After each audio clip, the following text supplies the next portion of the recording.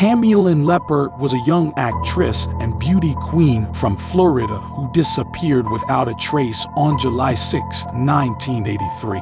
She was last seen at the Cocoa Beach Pier, where she had been filming a movie with her boyfriend and some friends. According to witnesses, Tammy seemed to be in a disturbed state of mind, and some have speculated that she may have been under the influence of drugs.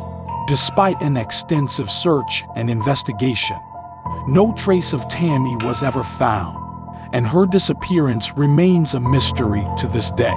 Many theories have been proposed, including that she was abducted by a serial killer or human traffickers, that she ran away to start a new life, or that she met with foul play at the hands of someone she knew.